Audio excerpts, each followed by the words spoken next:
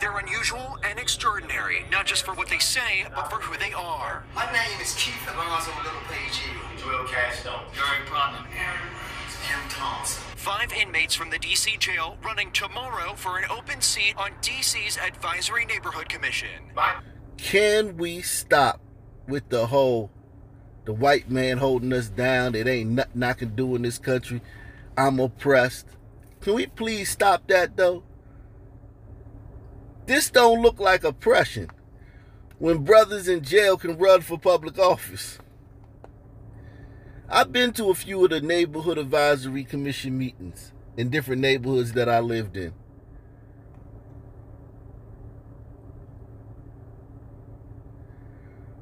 And man, I tell you, man, they do some big work in those Neighborhood Advisory Commissions. They determine the amount of police patrols, whether businesses coming into the neighborhood can get liquor license, whether, some building can be deemed historic and thus can't be torn down, or, different things like that. Potholes, where there's going to be construction, whether there's people getting permits for building buildings. They do a lot of the stuff that's responsible for your neighborhood in these advisory neighborhood commissions. This is not the level of a city councilman, but this is the level right below a city councilman. And you got brothers in jail running for these positions. Black men in jail running for these positions. So please, please, please stop with the oppressed. We oppressed, the white man holding us down. Ain't nobody holding you down. They paying $15 at McDonald's now to flip burgers. Salute to these brothers for showing you brothers on the streets. You Negroes on the streets ain't even running for these positions. You thug niggas on the streets. These thug brothers on the streets is running around carjacking people and knocking old people upside the head and stealing grandma's purses. While you got these thugged out brothers in jail running for public office. I don't want to hear nothing else about no oppressed nothing. Joel Cashstone. Gary Prodman. Kim Thompson. 5 inmates from the D.C. jail running tomorrow for an open seat on D.C.'s Advisory Neighborhood Commission. My platform will be used to restore the dignity of incarcerated people, that we will no longer be judged by our worst mistake. The ANC is the most local form of D.C. government, and there's a district here representing the jail, the Harriet Tubman Women's Shelter, and a few new high-end apartments that have never had a rep. I'll be dedicating and advocating for improving city services, to manage neighborhood improvement programs, and monitor resident complaints. Inmates at the jail, most of whom are awaiting trial or serving sentences under 1 year, are allowed to vote. The Department of Corrections recorded these candidate videos, but what hasn't been worked out, how will inmates respond to constituents? As much as we can, we will take emails, we will take letters. You hear what the brother said? They'll take emails and letters. They can communicate. They can do email. These brothers could literally, in jail, in this oppressed country where a black man on the street ain't got a chance because of the color of his skin, these brothers in jail have everything they need to actually fill this position. These brothers not saying, man, well, I'm in jail, so I can't do it. They can literally do this job from jail. That's how much freedom and access to the outside world and communication they have in jail. I don't want to hear about oppression no more. I'm tired. Do y'all understand? One of you here feel me on that. I'm tired of hearing about oppression, man. We oppressed, man. The white man got his foot on our neck. And it's always some rich guy. It's either Oprah or LeBron or Colin Kaepernick, somebody who's rich, who made it in all this oppression, always telling us that we oppressed. And then you got brothers in jail running for public office. And not saying, man, I'm in jail, I got a disadvantage, man. I can't do the same job as somebody outside. They like, look, I can do it. Just give me the chance. Wow.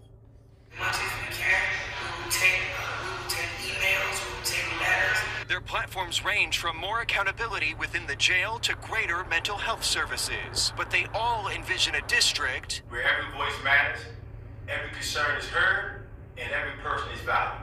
DC convicted felons are also allowed to vote while in prison thanks to a new law signed late last year by Mayor Bowser. Mike Valerio, WUSA 9. And what do you know? That brother right there won. He won. He's the new neighborhood commissioner, advisory neighborhood commissioner for that area, the jail, the women's shelter, and a couple apartment buildings over there in that little area. Ain't that something? How did the white man not hold this brother back, man? I don't want to hear nothing else about oppression, man. I'm tired of it, man. Get a new talking point. We need a new talking point because we always got to be whining about something. Everybody complain. People love complaining. Everybody complain. I complain about stuff. Everybody complains about stuff. White people complain about stuff. Black people complain. Asian people. But black people, we need a new talking point, man. Oppression getting old, man. You ain't being oppressed, man. Stop it. This brother won. And please don't try to take away from, they only did it, they let him do that. They doing that, so they don't want to let high value men. Listen, man, don't take away from this brother's accomplishment, man. Okay? This brother in a white supremacist country where everything's against him. Look, he's in jail. He survived the arrest. You're supposed to get killed every time you get arrested, right? He survived the arrest. Can he get credit for that? And now he's the damn DC jail inmate. ANC board commissioner. I don't hear about the Illuminati letting jail brothers win these positions. So that the high value men will look bad, and they want us to see the. Look, he ran for it. He won. You out here in the streets and you knocking old ladies upside the head, and taking their purses.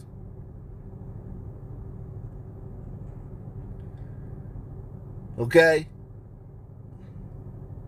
You out here in the streets then got $100,000 PPP loan and still ain't got nothing. And you broke down with a new wardrobe and a car that ain't even all the way paid off. about to go where he at. So just get his brother his credit and let's move on. Well, this primary day is very special for Ronald Whitehead of Portsmouth. First of all, he turned the big 5-0. And for the first time, he exercised his right to vote.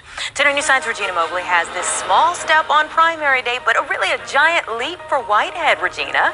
Yeah, Anita, a little more than a year ago, Ronald Whitehead was in prison on drug charges. He got hooked on heroin as a teenager and is so grateful he survived as the drug scene has claimed so many lives. Well, tonight, thanks to the governor, Whitehead is having his voice heard in the Democratic primary. Shortly after the polls opened, Ronald Whitehead, with his new bride at his side, was a little nervous as he entered Lakeview Elementary School. Chief Officer Kim Artis was on hand to walk him through the process. What I have here is your voting rights and responsibilities. His road to the polls was a long and dangerous one. Heroin addiction landed him in and out of incarceration for decades. You think this brother's sitting up on a Friday night at 10 o'clock waiting around in some YouTubers chat room ready to hear about how he's a high value man and what he got to do to get women. And how he got to talk all tough to women on the first date and tell them they fat and he ain't going to take care of their kids before he even smashed. Watching glitches pop up on the screen. Now, on Friday night, this brother who just came home from prison is in the house with his wife, probably having a candlelight dinner or watching a movie with his wife. When I tell you Pookies be winning, cause that whole high value crap y'all listen to, that's gonna have you lonely, eating pizza bites with half empty bottles of Hennessy and blunt guts in an ashtray on your table and a mattress on the floor in a dirty bathroom.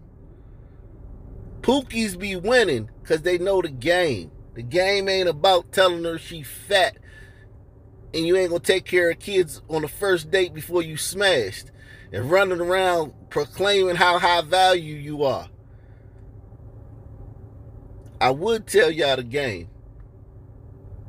I have told y'all the game. I have a 3-part series. How to be the thug she loves without ever going to jail. Because the brothers, the thugs, the homies, the Pookie, the Ray Rays, they got the game down. That's why this brother has a beautiful wife. And he just came home from jail and he been hooked on heroin all his life. And you got 25,000 lonely dudes in some chat room talking on YouTube talking about their high value every night of the week. Instead of being on a date with a beautiful woman. 11 o'clock at night, every night you in some damn chat room talking about how high value you are. How you got time for that? Why you ain't beating them off with a stick?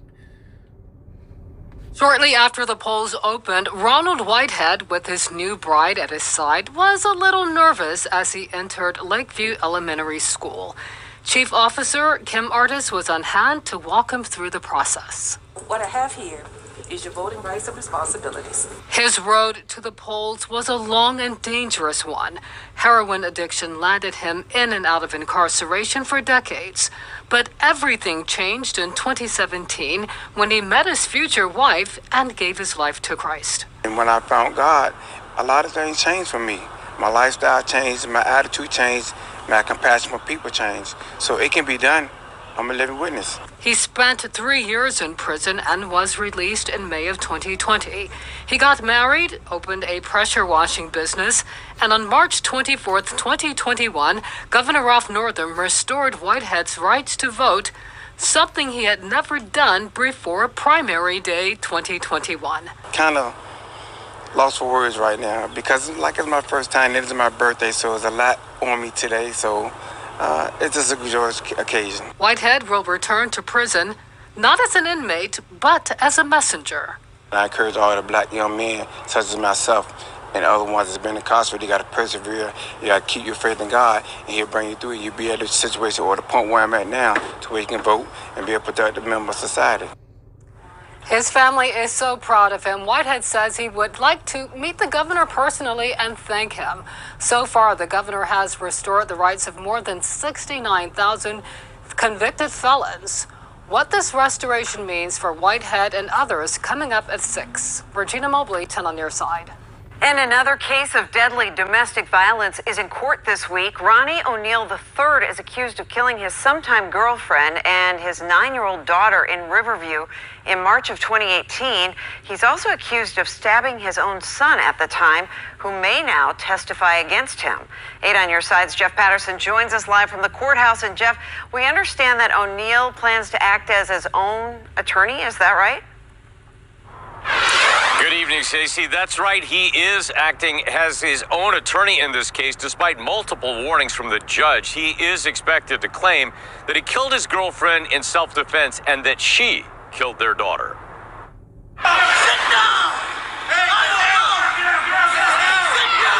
This was the scene in Riverview in 2018.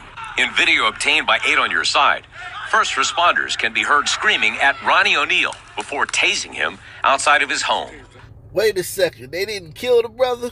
I thought every brother had an interaction with a cop got killed. Hold on. My producer's in my ear. You mean out of the 17,940, in 85 police departments? So there's 17,985 police departments in this country? And only 14 unarmed black men get killed a year? Even though they're responsible for 80% of the murders and 70% of the violent crime committed in the entire country, while only being 6% of the population? That can't be right. All right, guys, yeah. My producer bugging, man. He just told me some...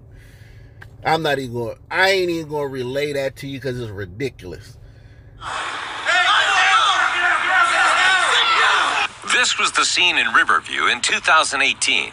In video obtained by 8 on Your Side, first responders can be heard screaming at Ronnie O'Neal before tasing him outside of his home. That morning, O'Neal's girlfriend called 911 begging for help before she died. What a great country before she died. Even though the brother shot her to death before she died, like she just had a heart attack. But look at this beautiful woman. This brother, this psycho goony, straight goony, career criminal. Look at this beautiful woman here. You think this brother's on 11 o'clock on a Friday night? Watching some man in a candlelit dark room talk about how high value he is. Nah, he just out there banging the cute broads, banging the fine broads, banging the fine sisters, man. Bagging them and got one to, have a bunch of kids by him. Name them all after him. Yeah, things went bad because, they usually do with these guys, they're violent criminals. But the attraction, they know how to create attraction. They know how to do things. It's not that the girl like bad boys necessarily. It's the things they do. And you not learning it. Well, y'all ain't learning it. I've watched a few episodes. Y'all ain't learned it. That morning, O'Neal's girlfriend called 911 begging for help before she died. In the background, a man believed to be O'Neal can be heard screaming Allah Akbar, or God is great in Arabic. In a separate call, O'Neal told dispatchers, "I've been attacked by some white demons. Her name is Kiki, and she tried to kill me, and I killed her." First responders also treated an 8-year-old boy at the scene, and later learned it's O'Neal's son, who had been stabbed and burned. The child is expected to be a key witness in this case, testifying that O'Neal shot and killed his mother. As you know, you have the right to represent yourself. You also have the right to have counsel represent you. O'Neal is insisting on representing himself at trial after his public defenders refused to use a stand your ground defense. Hillsborough Judge Michelle Sisko warned O'Neal several times today that acting as his own lawyer is a bad idea. Again, I'm going to tell you that there are many potential disadvantages and pitfalls to representing yourself. Jury selection is expected to last the rest of the week. The entire trial could last up to 3 weeks. Stacey? So, Jeff, any problems with O'Neal representing himself today? Not today, but today is about as basic as you could get, basically asking potential jurors if they had any conflicts with the case. Tomorrow, the questioning of the jurors is expected to get a little bit more complicated. And of course, as we moved into the trial, there are many legal hurdles that somebody who doesn't have a law degree is going to experience. He does have public defenders standing nearby at other tables in case he finally asks for help. Boy, including he could potentially have to question his own son about this horrific incident.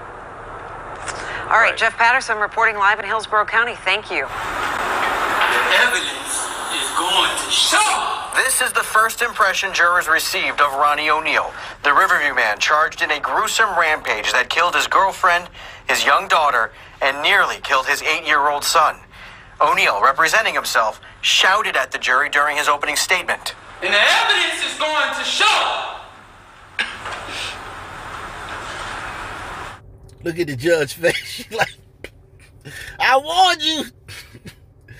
This ain't gonna work, man. It wasn't gonna work anyway. You was gonna get convicted anyway. The evidence is, there's a mountain of evidence against you. Video, your own statements, DNA. Your son survived the attack. First thing he told the cops was you did it. So you wasn't gonna win anyway. But great country we live in. Great country we live in. Brothers beat murder all the time. I think a lot of you square people on here that talk about how racist the system is and just it is. Y'all ain't never been in the system. Y'all don't got homies. Y'all squares. And that's cool. That's great. That's great to be a square. I'm half a square. I wish I would have been a whole square. But brothers beat murder trials all the time. Brothers beat charges all the time. The reason there's so many brothers in jail because they throw boulders at the penitentiary. They don't just throw pebbles. They throw boulders at the penitentiary. That's why it's a lot of brothers in jail. Now, whatever minuscule chance he had of somehow beating this case, I mean, it's over, man. You basically took the tact of you going to intimidate the jury. So you ain't kill your wife or your kid and stab the other kid, but you in here trying to literally intimidate the jury, like on some street stuff. Okay, that's not gonna work, buddy. The judge told him. O'Neal, representing himself, shouted at the jury during his opening statement. And the evidence is going to show that law enforcement tampered with evidence. But the state says evidence is indisputable that the only person responsible for the violent attack on his family is Ronnie O'Neal. And it starts with a 911 call from Kenyatta Barron, O'Neal's girlfriend. She made that call with fear in her voice. Kenyatta can be heard pleading for her life. Prosecutors say by then she'd already been shot. And while the recording continued, they say O'Neal can be heard beating her with a shotgun. The evidence will show that that was just the beginning. That's just the beginning of what happened this evening.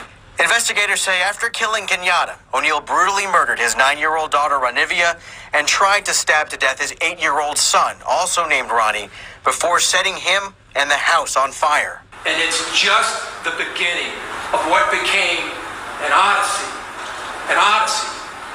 for this little boy. An odyssey of violence, an odyssey of brutality. The little boy, however, survived the attack, barely. But the words that came out of this little boy's mouth were not a cry for help. They were not a help me or a painful cry. They will tell you the first words that came out of this little brave boy's mouth. My daddy killed my mommy. The evidence is going to show my son did not see me murder his mom. The evidence is going to show he did not see me shoot his mom. And Ronnie O'Neal has indicated that he plans to argue that he acted in self-defense. Meanwhile, his son, Ronnie IV, is expected to testify in this case. Right now, he's 11 years old at this point. This happened 3 years ago. And he is going to testify in the coming days. Chris? 11 years old and saw things as an 8-year-old that no one should ever see, and will now be on the other side of possibly putting his father away for life or more. A lot to come on this trial here as it just gets underway. Aaron Mesmer live for us in Hillsborough County.